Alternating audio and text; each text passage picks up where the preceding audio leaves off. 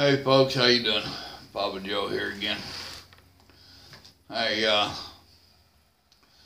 we lost another family member tonight. Well, actually last night. He is a cousin of mine. Lived hard, played hard, died hard. He's approximately 10 years my senior. Me and him used to work together a lot. Did a lot of stuff together. Some good, some not so good. I got away from that lifestyle and he didn't. Here he is up in his 60s, and for the last 5 years he's been on oxygen and all kinds of stuff.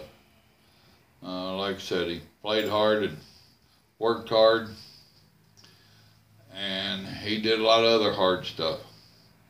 And it finally bit him in the butt. The last few years was really hard on him.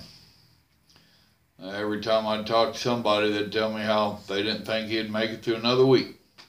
But he held on and fought it for a few more years. And he drove truck for a while too. Drove it hard. Back in cab over days.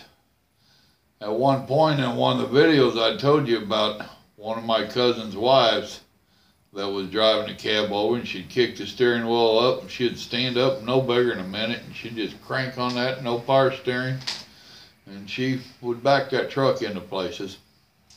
Well, that was his ex-wife. But there's so many of us.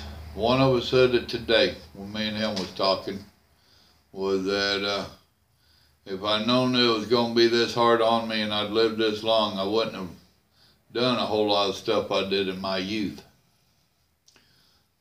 I know, I didn't listen to my elders either.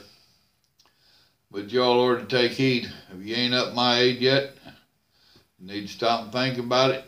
You might live to be my age, and the aches and pains that we've got today because of yesterday, they get rough on you. They really do. Now, Buddy lived the life that he wanted to live. There's no, I feel sorry for him or none of that. He knew what he was doing. Like I said, me and him was real tight there for several years, back in my construction days. And his whole motto, if one makes you feel good, then 10 ought to make you feel great. And that's how he went about life. He overindulged in a lot of stuff in life. And you have to pay for it down the road, and he did. As I got away from that lifestyle and whatnot, we grew apart. But that's okay, that happens at times. Moral of this story is if you're still young enough, you need to slow her down. You need to think about them years down the road. They're going to be hard on you. I know they're hard on me and Ma.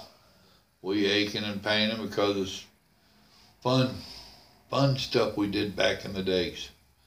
It ain't so much fun now. Good memories, but we're like, damn, we was hard on our bodies. Remember, God loves you, so do I. You need to slow down. Think about what you're doing. You truck drivers, these hands, they're not hammers. Back there beating on stuff on them door latches and stuff. Been there, done it. Kicking them tires with your foot. A lot of that stuff you don't think's going to hurt, and it don't hurt you now.